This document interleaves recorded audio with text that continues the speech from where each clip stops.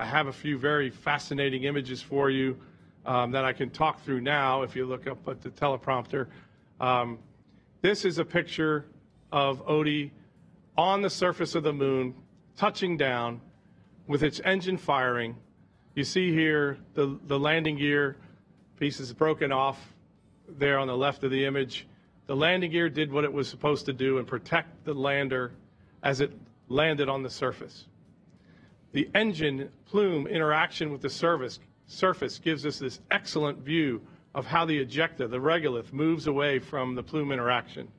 There's scientific information in that data right there. What you don't see in this picture is that we landed, our navigation system landed us with precision and landed us softly on the moon. The shock absorbers took the load, and the lander now tilted over gently, and we think it's about 30 degrees, and communicating all the way down to Earth. And I think Tim is going to give you an estimate of how much data we've actually brought down. There's a little image in the center of the white patch on this. That's an American flag. I want to highlight that that American flag was a donation by NASA and is from 1970 in the Apollo program. And it was a certified piece of flight hardware. And we took that American flag and we proudly put it on Odysseus and carried it to the moon like it should have been done 52 years ago. So I'm really proud of that. Next picture.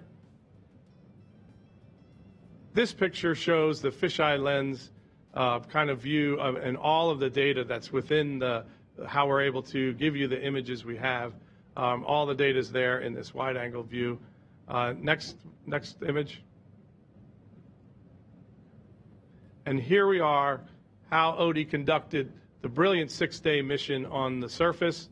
You see the gold foil blanket is the helium tank. You see that we're tilted over slightly, still more upright than we initially thought. We did land upright, we captured data, and then we tilted over slowly in about 2 seconds and came to rest either on the opposite helium tank or a computer shelf, and we're able to communicate, get all 6 payloads data back, plus all the commercial payloads, and continue to transmit as we go forward. Brilliant performance by a small lunar lander and a brilliant commercial company called Intuitive Machines.